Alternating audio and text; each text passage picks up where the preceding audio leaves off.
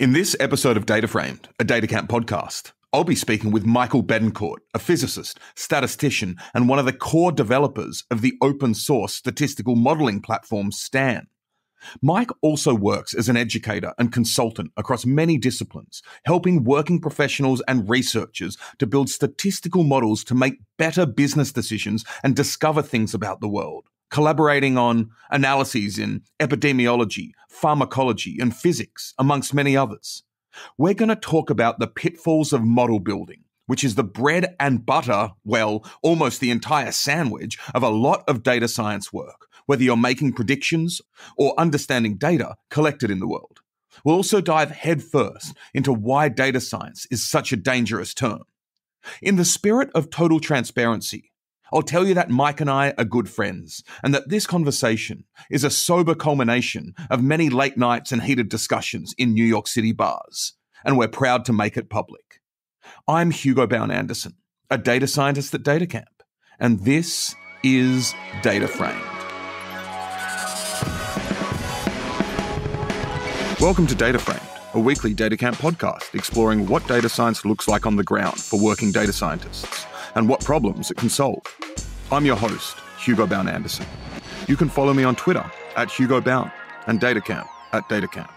You can find all our episodes and show notes at datacamp.com/community/podcast.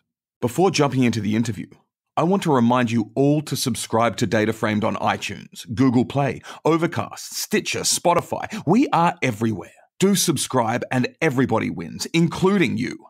Also, write us a review on iTunes. It will help us to keep on keeping on. I may even read your review on the show in the future. I'm going to read one review now before jumping into the interview with Mike. This review is by somebody called Nick33825.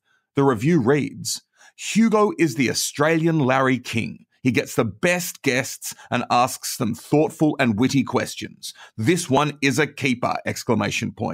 Well, there you go, folks. And thanks for the great review, Nick33825. Hi there, Mike, and welcome to Data Framed. Thanks for having me, Hugo. It's a real pleasure to have you on the show. I'm really excited to talk to you today about robust data science, statistical modeling, the work you do on Bayesian inference and probabilistic programming with STAN, and model building, ideas of what the differences are or aren't between statistics and data science. But before we get into all of this meaty stuff, I'd like to know a bit about you. Go for it. What are you known for in the data science community? So I'm probably best known for being a developer of STAN. So I'm one of the people who's built a lot of the internal C++ along with many of the other team. I try to be as active as I can on the forums and on social media, trying to get the word out about a lot of the research we're doing and improving Bayesian modeling and Bayesian workflow, as well as some of the cool applications that we're really privileged to be able to participate in. What other things might people know you for? And we'll get into what STAN and Bayesian modeling and that type of stuff is in a bit for those eager listeners out there. Yeah, I also try to be pretty present in terms of a lot of introductory material. I certainly remember very vividly trying to learn statistics without a lot of resources available to me.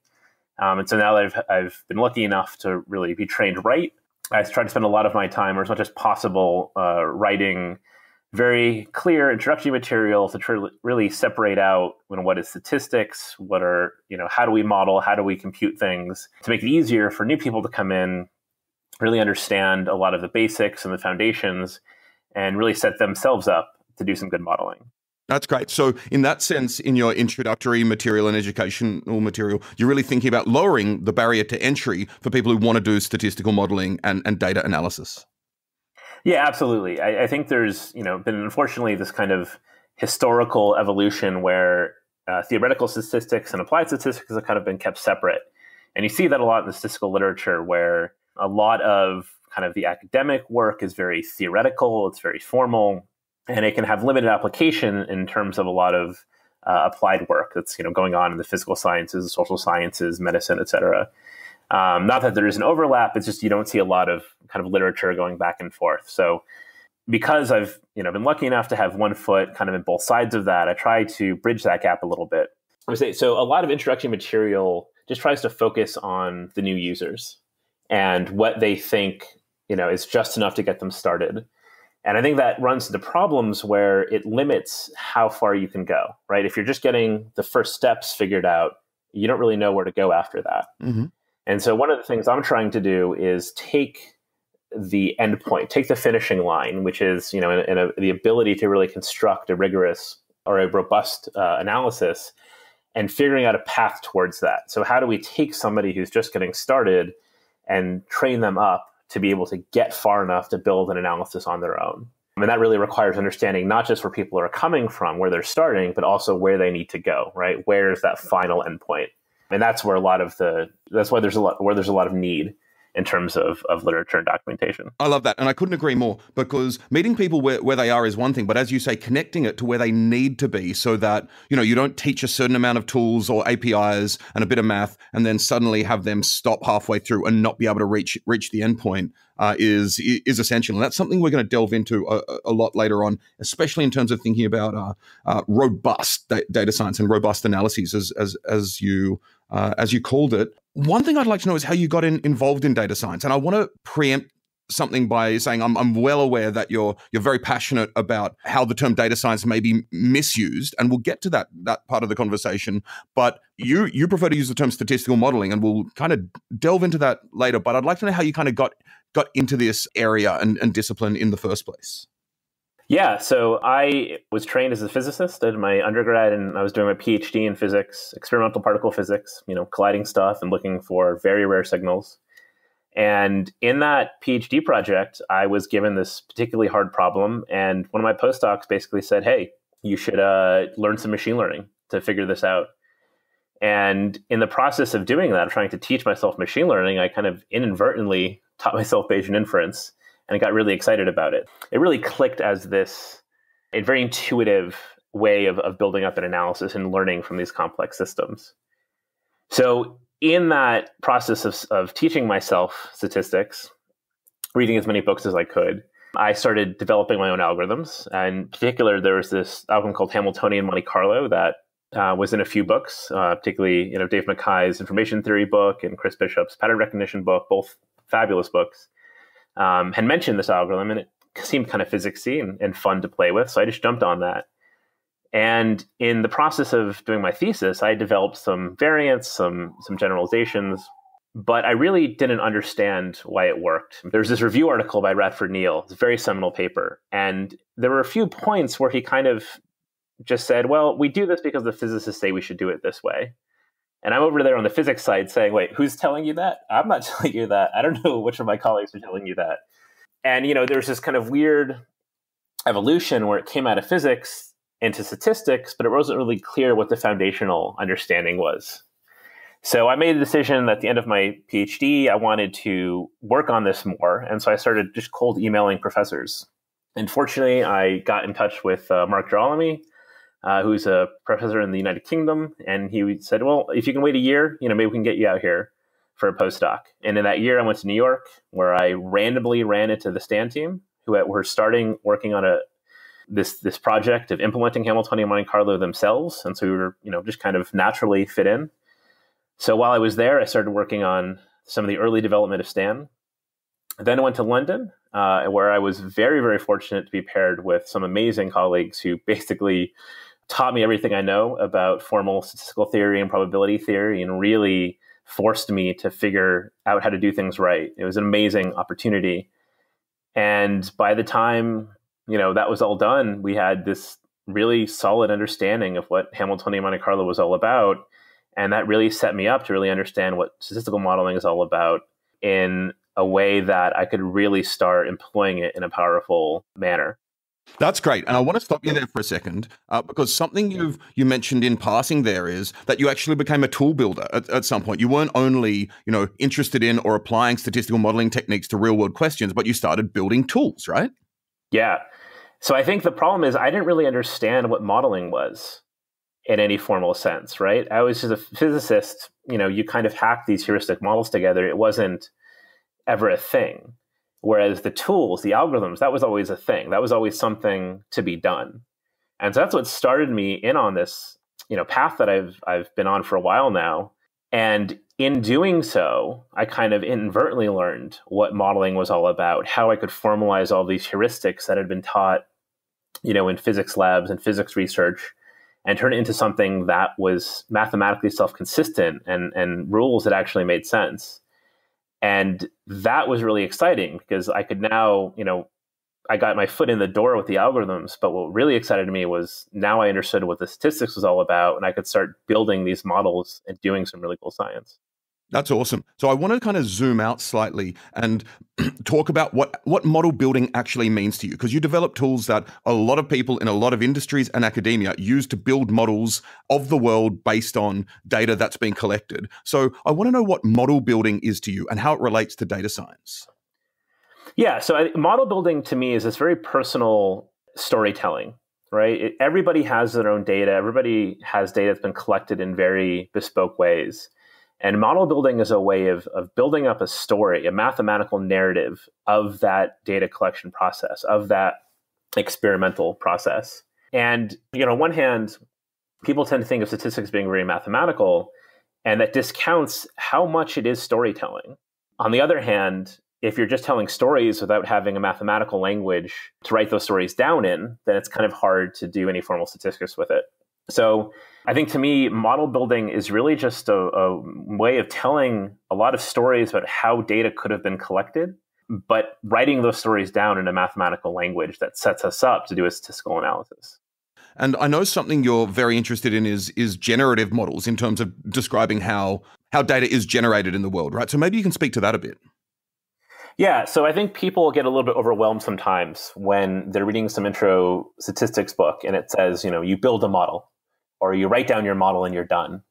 And they look at their system and they've got, I've got these thousands of measurements and, I'm looking at tens of thousands of individuals and they have all of these possible parameters that describe how they behave. And how do I somehow turn that into this model? And one of the ways of getting around that initial overwhelming intimidation is to break down that story. Instead of thinking about modeling everything at once, rather try to model where did the data come from? Where did it start, right? So you have some population of people, and then from that population, you grab an individual. And then that individual manifests certain behaviors, and those behaviors turn into some interaction that manifests as data, and then that data gets selected and it gets written down somewhere, right? And each of those steps in that sequential story are little model components that you can build. And so generative modeling is all about, instead of trying to model everything at once, rather breaking things down and model things sequentially to drastically simplify that story building, that narrative building, but at the same time still allowing you to build something that's bespoke to your problem, that incorporates all of the domain expertise that you have available. I like to, when I'm teaching, I do courses in Bayesian inference and Stan, and one of the ways I like to describe this is in terms of Legos, right? One of the things that we're trying to teach you are a bunch of modeling techniques, which are a bunch of these little Lego blocks. But it's up to you to put those blocks together and build a model, right? We're not going to teach you how to build a model. We're going to give you the building blocks so that you can build the model that's appropriate for your analysis, right? You can build your badass Lego spaceship better than anyone else can. Yeah, exactly. And if it needs to be a spaceship, right? And I think this is a really nice analogy, because the way you put the Lego together in terms of model building and statistical modeling will depend on the domain that you're working in as well. Yeah, absolutely. And I think one of the things that oftentimes gets overlooked is that when you build a statistical model, it requires equal amounts of mathematical and statistical expertise as domain expertise, right? I can't walk into a social science department and claim that I know how to do their analyses. I know how the statistics works, but I need them to tell me what the model is. I need to work with them to build up something that makes sense to me mathematically, but also makes sense to them in terms of the underlying social scientific structure, right?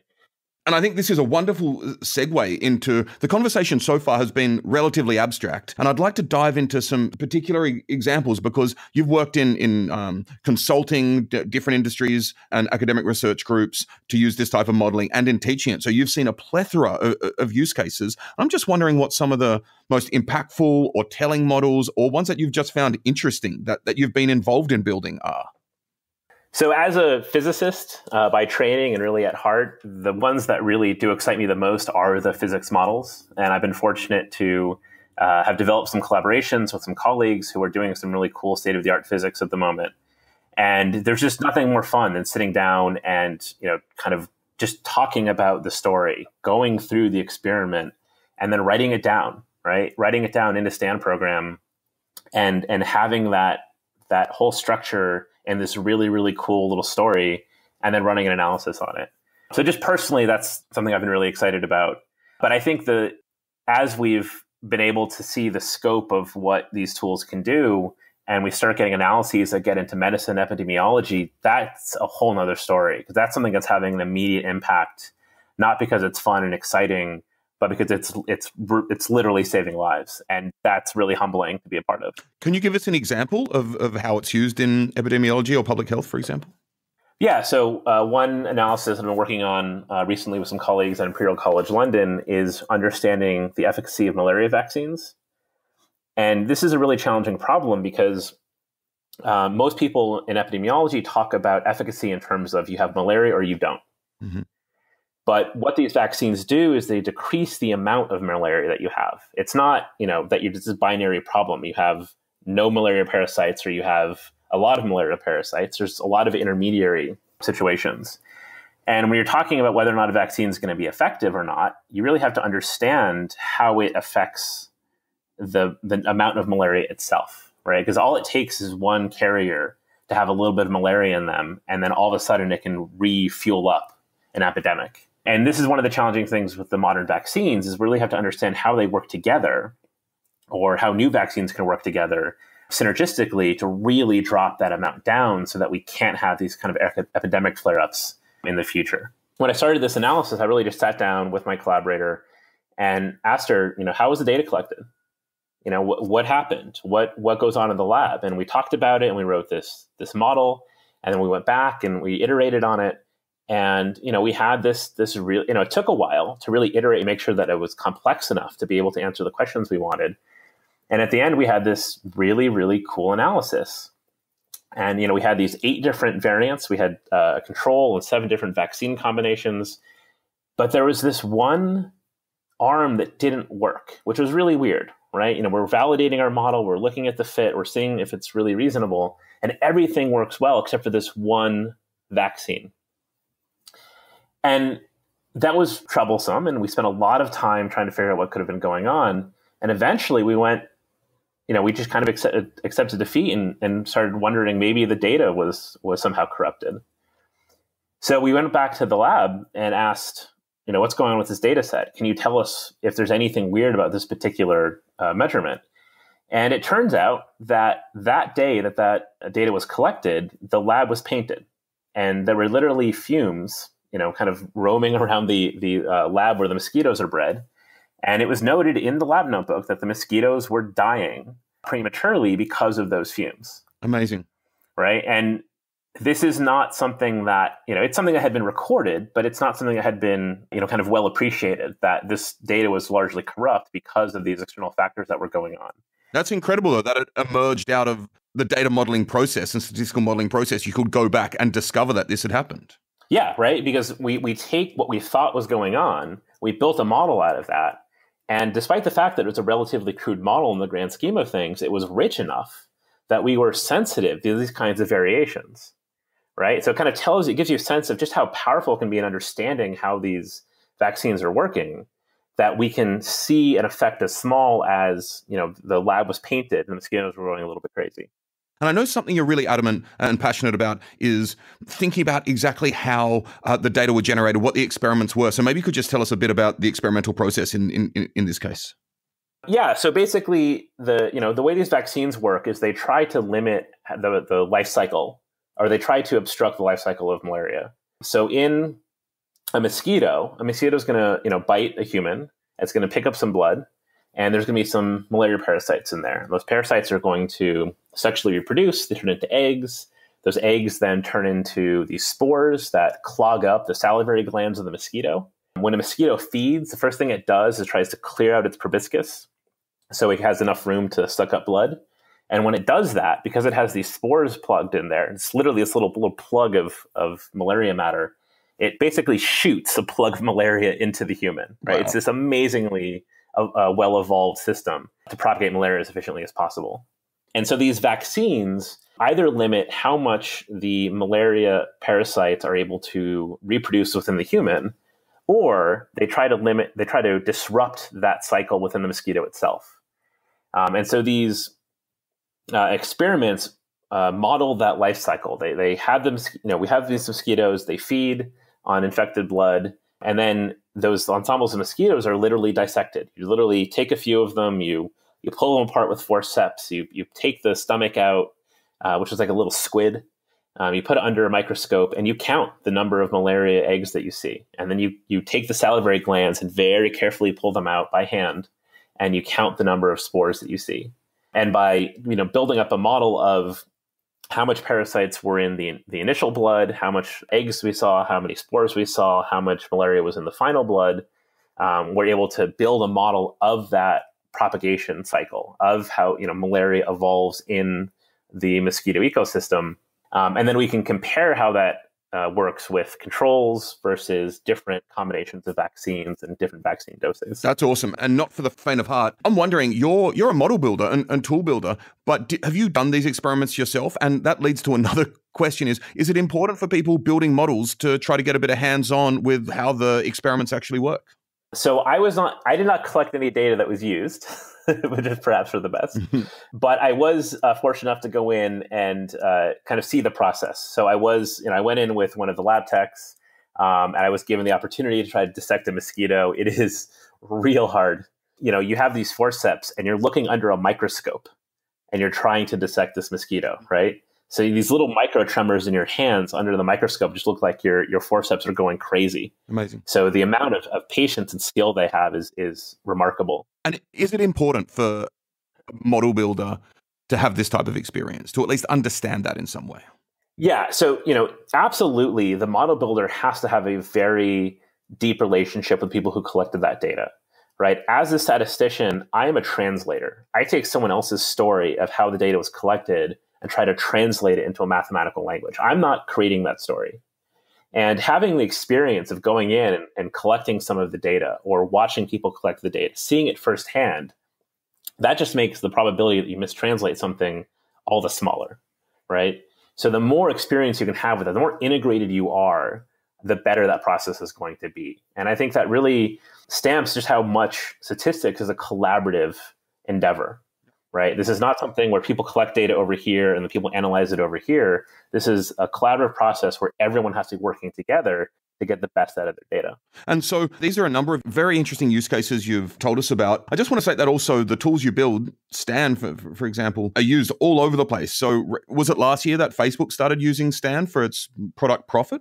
Yeah. So I'm not sure when. It was sometime in the last few years. They have been developing internal data science tools, and one of the things that happens to these large companies is you have people who use R and people who use Python, and they're using all these different interfaces to do their analyses.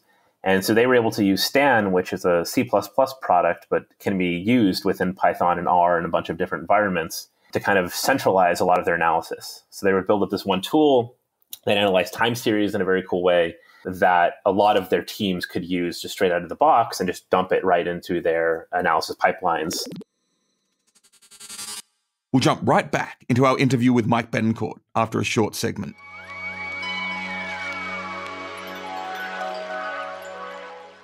Let's now jump into a segment called Rich, Famous and Popular with Greg Wilson, who wrangles instructor training at DataCamp. Hi, Greg. G'day. What do you have for us today, Greg?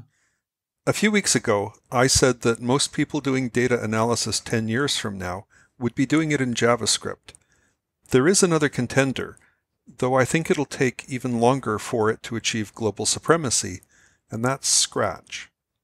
For those who haven't seen it, Scratch is a blocks-based coding tool created at MIT that's mostly used for teaching children how to program. Instead of typing in keywords like for and if, users drag and drop blocks that represent control structures and operations. These blocks can only fit together in certain ways, which makes a lot of uninteresting errors impossible.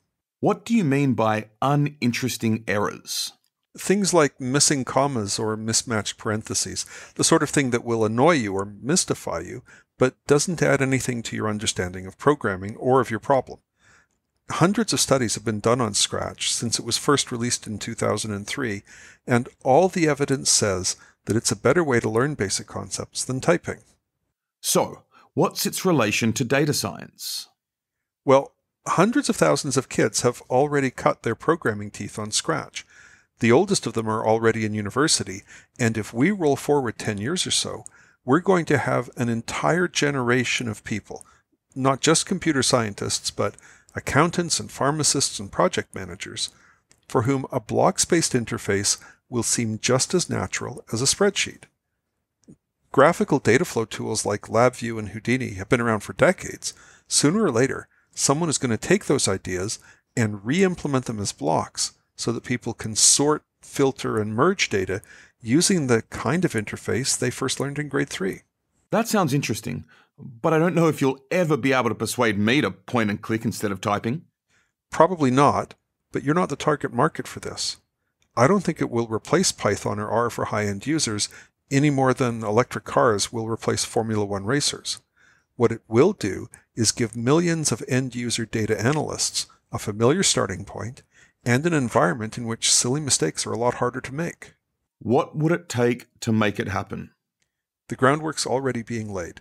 The Scratch team is currently re-implementing everything to run natively in the browser, and all of that work is in open source repositories on GitHub. Google has a similar effort called Blockly, which is also open source, and both platforms will allow people to create new kinds of blocks. Thanks very much. If anyone in the audience is interested in giving this a try, please get in touch. We'd love to hear from you. Thanks, Greg, and looking forward to speaking with you again. Thanks, Hugo. After that interlude, it's time to jump back into our chat with Mike Betancourt. So we've mentioned the word Stan at least 15 times together already. So let's shift there. Tell me about Stan, about the software you develop. Yeah, so Stan, which is not an acronym, it's named after Stanislaw Ulam, who is one of the original mathematicians behind the Monte Carlo method, which then gave birth to Markov chain Monte Carlo and then Hamiltonian Monte Carlo, which is what Stan actually does. Stan is basically a suite of software that's aimed at facilitating statistical modeling, in particular Bayesian modeling. And it's really kind of three components. The first is a modeling language. It's what we call a probabilistic programming language. And it's just like, in any kind of code, you go and write a program that defines some executable. Well, in a probabilistic programming language, you just sit down and write a bunch of code that specifies a probability distribution. And that's your model, right? In a Bayesian analysis, your model is specified in terms of probability distribution. And then once you've specified that in our language, we then take care of the rest. So we have the state-of-the-art automatic differentiation library that allows us to take your model, differentiate it, get all kinds of information about it, and then we plug all that information into a state-of-the-art implementation of what's called Hamiltonian Monte Carlo, which is able to fit that model in a very, very efficient and robust way. So the idea behind Stan is to kind of try to separate out the responsibilities of analysis, try to make it easier for users to just worry about building their models, and we'll try to take care of automating as much of the computation as possible. So maybe you can tell us a bit more about what Bayesian inference is. Yeah, so Bayesian inference is a way of trying to quantify uncertainty using probability theory. So, we talked a lot about what data, right? You have some observation and you have some model of how that data was generated. The problem is that there's lots of ways that data could have been generated, right? There's lots of just different variants that we could have gotten depending on when we collected the data, how we collected the data, who collected the data. And that variation always kind of obfuscates what we can learn, right? There's always uncertainty in what we can learn about a system. And there's various ways of trying to quantify that uncertainty. So there's frequentist inference, which quantifies it in a very particular way. And then there's Bayesian inference, which tries to quantify it using probability theory. So if you have a model with a bunch of different configurations, those configurations that have very high probability, what we call a posterior probability, those are the configurations that are most consistent with the data that we saw. And then those configurations that have very small probability are less consistent. And so get this really nice quantification of what was consistent and what wasn't. And then we can use that quantification to, say, report what we learned about this model, or then to make decisions based on what we learned. Could you unpack this with a concrete example? Absolutely. So let's say that you have a coin, or you have some kind of process that results in a success or a failure.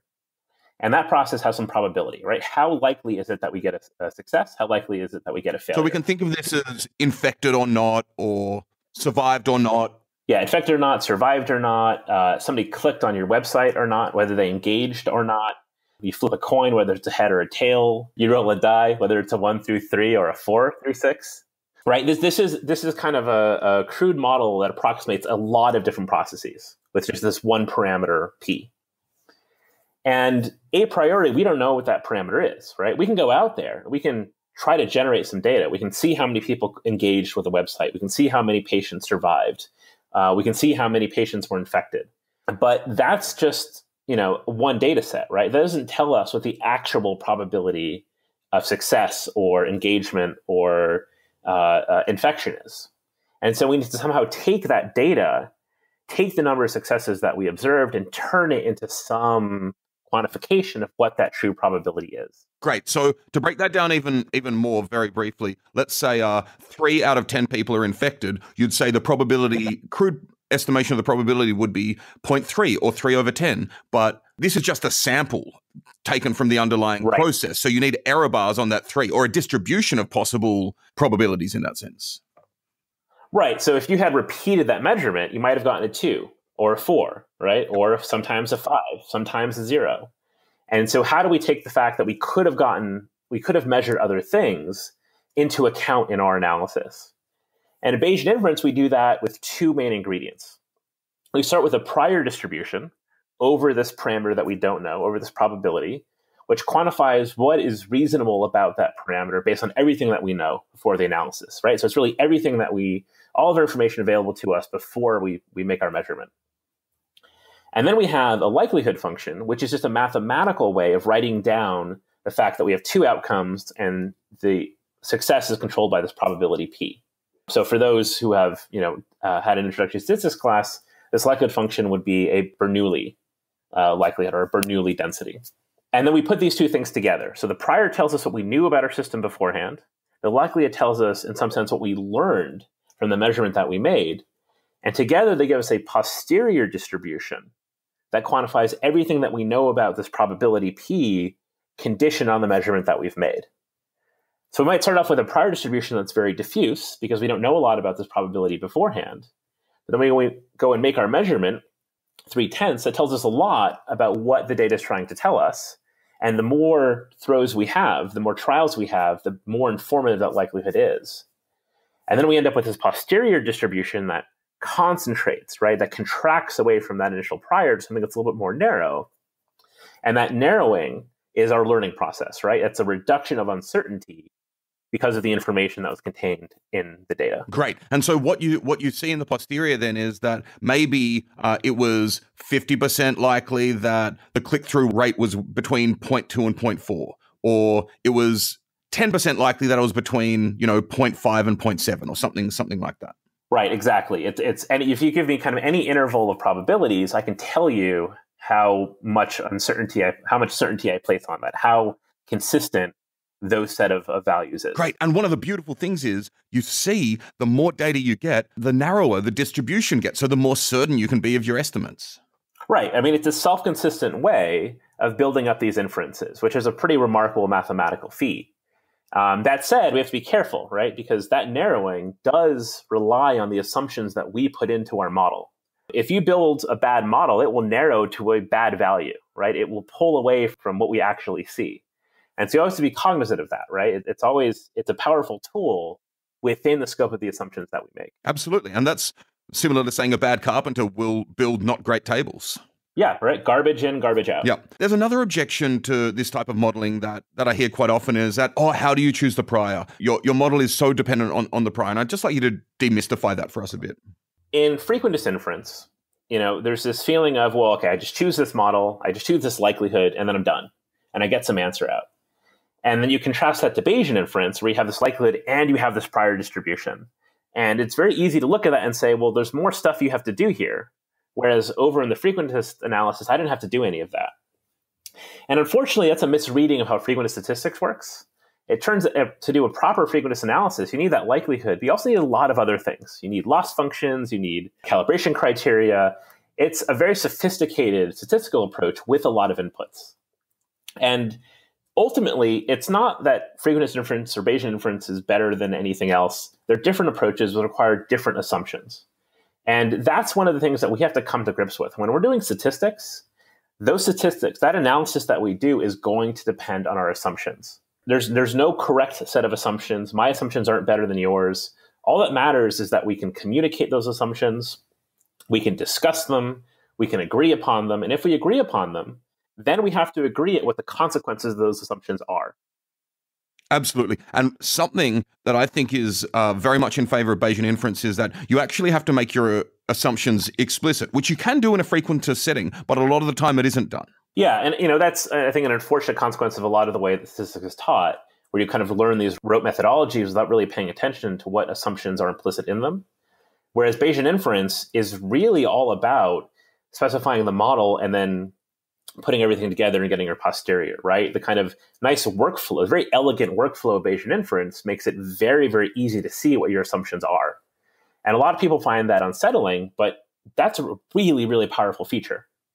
And it really allows you to not only acknowledge that you're making assumptions, but it really helps you understand the consequences of those assumptions, right? By looking at how those assumptions affect your analysis, both with the data that you collected and with simulated data, you really get a sense of what those assumptions mean in a mathematical setting, which is extraordinarily powerful.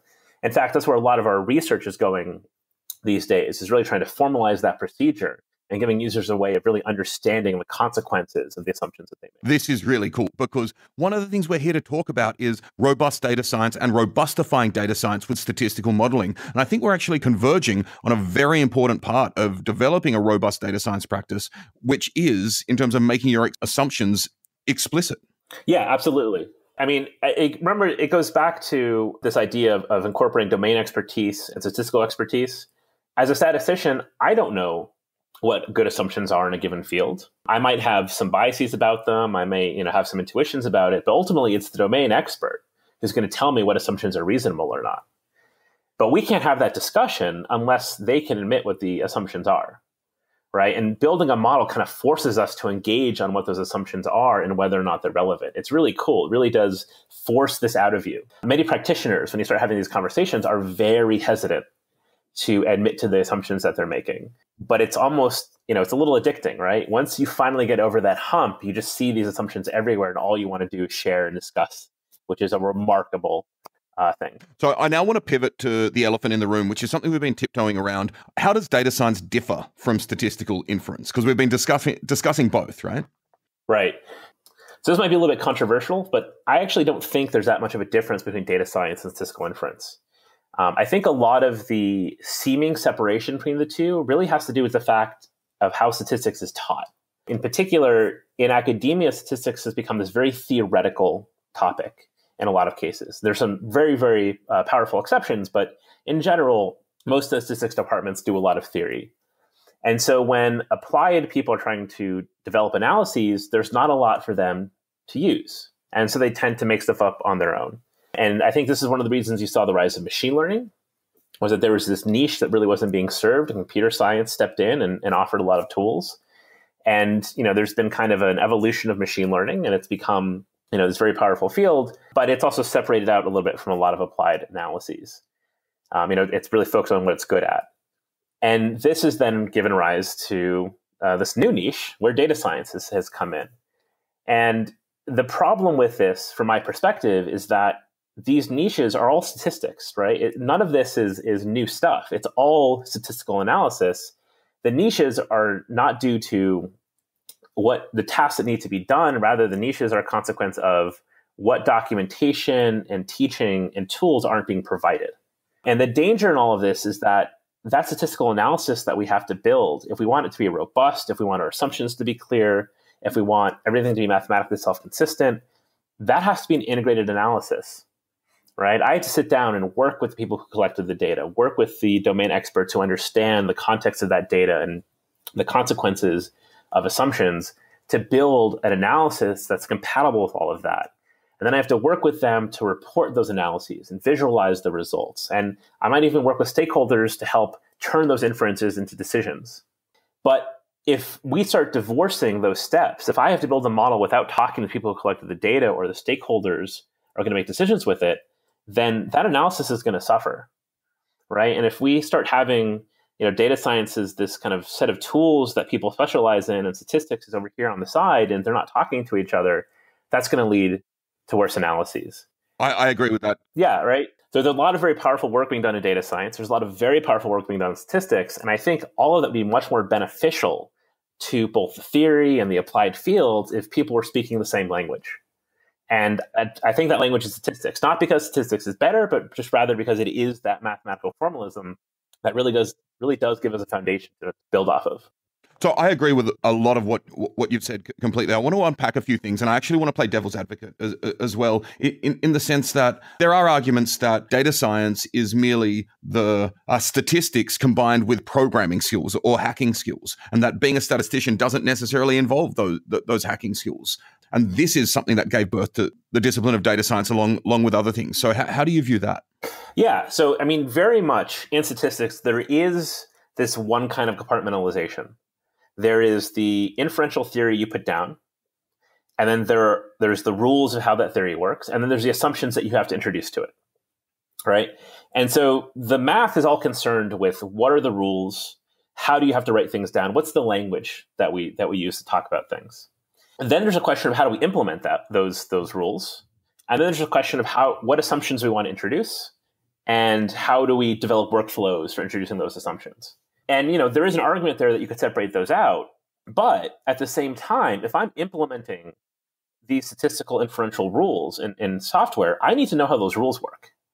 So then your argument is that programming is actually part of statistics. Absolutely. How far do we go, though? I want to keep it relatively high level. How far do we go? Is database management then part of statistics? Is scalable computation using Hadoop part of statistics? Putting machine learning algorithms into production or building data products? Would you argue that all of these are part of statistics? Yes. So for example, let's talk about database management, right? Database management involves the possibility of data being corrupted. Database management involves how the data gets organized, collected, and selected. Right? That's all part of the measurement process. If I don't know how that's working, then I don't know how to build a model. Now, I can approximate that by ignoring a lot of that subtlety, but that limits how much I can learn from that data. I don't have to be a database expert, but I have to be sitting in a room where I can talk to that database expert. We have to be able to communicate, to integrate and build this model together. I think something like Hadoop, right? Scalable computation, this is another really important factor. A lot of that scalable computation just isn't really compatible with the underlying rules of probability, right? These kind of very rigid ways that we have to do our inferences, they don't quite mesh with that stuff.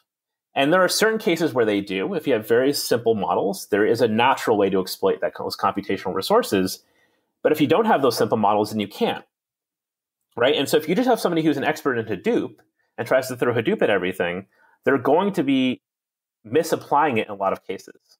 In that case, I think this is a matter of semantics in a lot of ways, because I think what I gather you're saying is that anything you may need to do to work with data and to model comes under the term statistics. Whereas my argument is that when you start having to do all these other things, such as actually building data products, you become a data scientist as opposed to a statistician. Mm-hmm. But your statement is that these are enveloped in statistics because they're involved in the model building process. Right. So in my opinion, the fundamental language that we're building all of this off of is statistics, right? The computer scientists, you're implementing statistical theory. The model builders are building models that should be compatible with that statistical theory.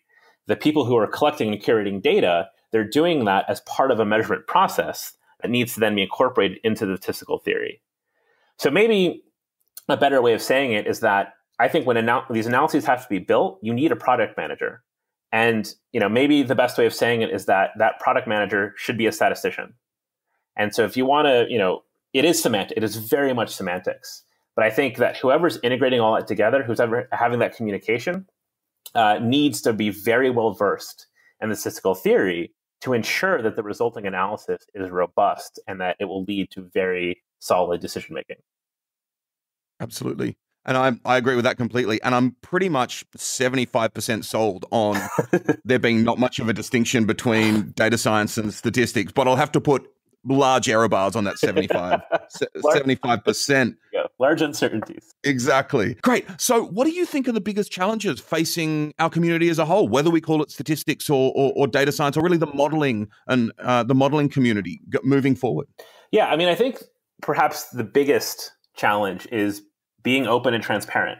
You know, we're certainly in the news. There's a lot of discussion about data being used in various ways. Even when data is publicly available, there's not a lot of transparency in how the data is used.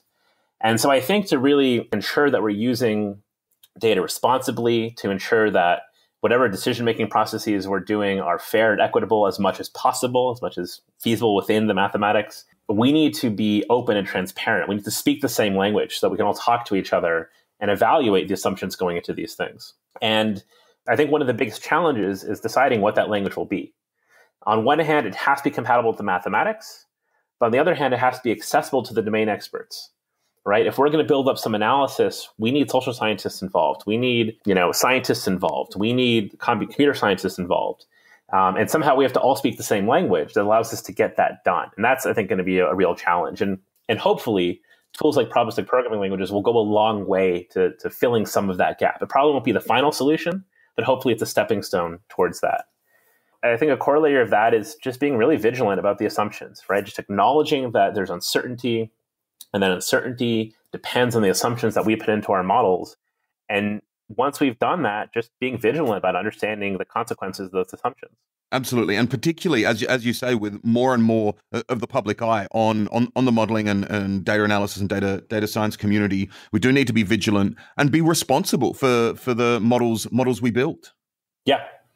Right. I mean, it's very easy to just sit down and take some data and plug it into some program that automates an analysis and just drop it out, and it just becomes this kind of rote commodity thing. But if you're really exploiting statistics to make decisions, then there's important consequences to that process. Whether you're in medicine or science or industry, there's a certain temptation to just take data, plug it into some black box tool, and just do whatever that tool tells you to. Even if that tool isn't telling you to do something evil, if it's telling you to do something that's not consistent with the mathematics or is pretty fragile, it can lead to really bad decision-making that has consequences on real people. And I think the more data and statistics becomes integrated into our decision-making processes, as potentially powerful as that is, the more we have to be cognizant and responsible to make sure that we're doing that right. We'll jump right back into our interview with Mike after a short segment.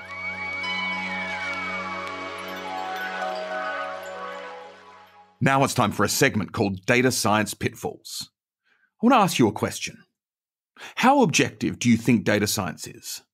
Well, the point of this segment is to bring to everyone's attention that science, including data science, isn't necessarily as objective as we sometimes assume.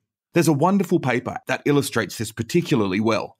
The paper is called Many Analysts, One Dataset, Making Transparent How Variations in Analytical Choices Affect Results. Now, 29 separate teams of scientists were given the same dataset and posed the same research question. Are soccer referees more likely to give red cards to dark skin-toned players than light skin-toned players? Not only did the discovered effect sizes vary dramatically, 2/3 of the teams found a positive effect, while 1/3 of teams actually found no effect at all. How could something like that happen, you might ask? Well, right off the bat, there were more than 3 separate types of models that were used by various teams, including linear regression, logistic regression, and Poisson regression. On top of that, some teams chose to statistically control for the player, some chose to control for the referee, and others chose to control for both or neither. In fact, among the 29 teams, there was a whopping 21 unique sets of covariates. Most strikingly to me, only one single covariate was even used in over half of the analyses. Okay, so now you get how it happened. You're probably wondering why this would happen. Maybe confirmation bias was at play. That is, researchers were just subconsciously finding ways to confirm what they already believed. What's really fascinating is that that's not what happened. The authors found no correlation between a team's prior beliefs about the research question and the result that they came up with. Could it then be that some researchers were just better than others? Did teams with more experience converge on the real answer? Again, no. Teams with lots of statistical experience had just as much variability in their results as more junior teams. You might then think that surely we can all figure out what the right analytical technique is after the fact. That's what peer review is for. It's how science weeds out the bad stuff and keeps the good stuff. Sorry to burst your bubble yet again, but peer ratings of quality also had no significant correlation to the reported effect size. So what's the implication here? Were some teams just p-hacking to get statistically significant results? The answer once again is no. What's going on here is different. Due to the nature of the project, nobody really had a terribly high incentive to find a significant result because no one team was actually trying to get their result published. It's pretty reasonable to assume that everyone was making their best faith effort. So while this effect isn't as malicious as p-hacking, it's actually all the more disturbing for that. What does this mean for data science? Should we just pack up and go home? Definitely not. One potential avenue is to crowdsource and bootstrap data science work, but we're out of time for now. We'll be digging deeper into what exactly all of this means for data science in next week's episode of Data Framed, when I speak with Lucas Vermeer, a data scientist at Booking.com, who works to help hundreds of people run experiments to make booking better. In this conversation, you'll see the impact that papers such as Many Analysts One Dataset have on data science at Booking.com. Time to get straight back into our chat with Mike. So we've discussed a lot about the different type of work you've done, the tools you're building. I'm just wondering what one of your favorite statistical techniques or methodologies is. Well, as I mentioned before, I kind of got into statistics via this algorithm called Hamiltonian Monte Carlo, which I'm particularly biased towards. It's a really, really powerful algorithm, but the mathematics behind it is just super cool. I've done a lot of research on it, and I'm still in love, right? It's one of those relationships where you see the older statistician and his algorithm walking together, and they're still in love. It's a beautiful picture.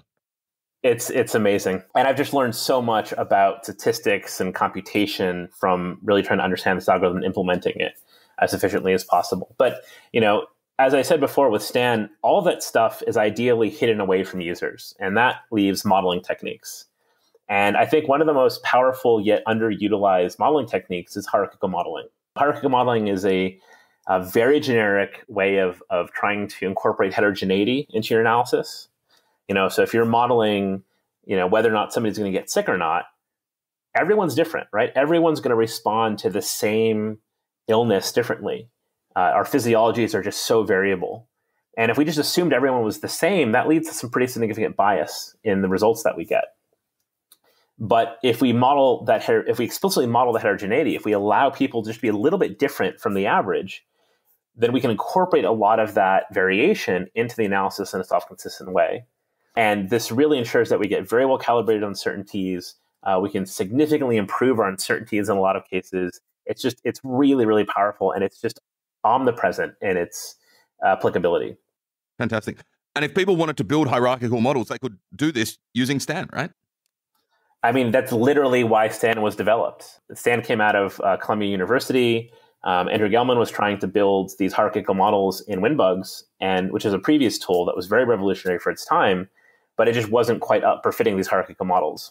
And so they started playing around with these more modern tools and Hamiltonian Monte Carlo and automatic differentiation, all as a way of fitting these hierarchical models. And we got this wonderful toolkit out of it as a consequence. So do you have any final call to action for our listeners out there? I think one of the most important things when trying to do robust statistics isn't so much getting the answer right. It's acknowledging that you might not have gotten the answer right. And so just acknowledging that there's uncertainty, being cognizant of that, recognizing that uncertainty is impacted by assumptions. Once that becomes a priority in your mindset, even if you don't necessarily know how to model that better, or you don't know how to improve your analysis, just that you're aware of that, I think has a very powerful subconscious effect on how you report your results, the words you use, how strong your claims are. And if everyone was just a little bit more aware of uncertainty and presented the results in a little bit more of a careful way, I think will go a long way towards improving communication between data scientists and statisticians and data scientists and other data scientists and all of us in the public. All the stakeholders involved in all these analyses. So listen to Mike, right? Acknowledge uncertainty and the impact of the assumptions you make. Mike, it's been an absolute pleasure having you on the show. Thanks so much for the talk, Hugo. It's always a blast. It is. Thanks for joining our conversation with Michael Betancourt about robustifying your data science with statistical modeling. We saw just how fragile decision-making can be if you're building models without understanding all the assumptions that go into them. Mike gave a wonderful example of how he and his collaborators discovered through their analysis that their malaria experiment didn't work as thought and that their assumptions about the experimental setup were incorrect. On top of this, it became clear that a serious part of data science work is to faithfully characterize the uncertainty of your models, your predictions, and parameter estimates, and that robust decision-making relies heavily on such faithful characterizations. Make sure to check out our next episode, a conversation with Lucas Vermeer, Senior Product Owner, Data Scientist, and Online Experiment Overlord at Booking.com, the world's largest accommodations provider. Lucas is responsible for experimentation at Booking in the broader sense of the word, from infrastructure and tools used to run experiments, methodology and metrics that help people make decisions, to training and culture that help people understand what to do. This is a small slice of what we'll be discussing in our conversation about data science at Booking.com. I'm your host, Hugo Bown-Anderson. You can follow me on Twitter at Hugo Bown and Datacamp at Datacamp. You can find all our episodes and show notes at datacamp.com/community/podcast.